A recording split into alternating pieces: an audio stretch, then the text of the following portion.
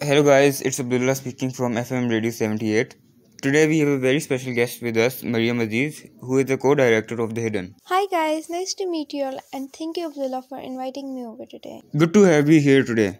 So Maryam, tell the listeners about your journey throughout your different projects. I personally feel like my production skills have been through a long journey because of the numerous up and downs I have had in my last couple of months. I knew nothing much about media studies when I started this project, as media studies was a whole new world to me. But I can say I did learn a lot from this project. It's not just about capturing the action when it comes to telling a story on film.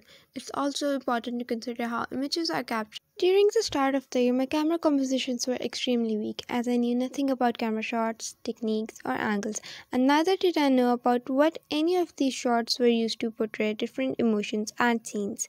So I learned by reading in depth about camera shots, angles, and techniques, and also learned by watching how these shots are applied in various films. To me, editing seems to be the backbone of our media project. A few edits can change the overall effect and beauty of the clips. Before I started to study media, I didn't know much about editing. However, as time passed, I got to know more and more about editing. Till now, I have learned one of the most important aspects of filming is good lighting, because the way a scene is lit communicates so much to audience. Lighting in a video production is used to convey mood, atmosphere, and to aid in the telling of a story. It doesn't matter how good a story is if the lighting in the film is done poorly. In other words, we can say lighting is the key in convincing a narrative to the audience.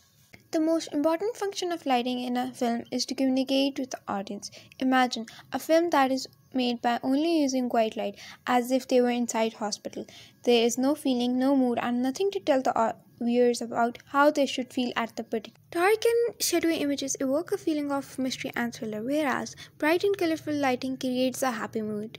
While we worked on our preliminaries, we mainly used natural lighting for our work, alongside with our final project, as we did not have any proper lighting equipment. But fortunately, we had all the right elements to represent our mystery and thriller genre by keeping. Thank you for being here today. It was really nice to talk with you, and I'm sure everyone who were listening had a good time too.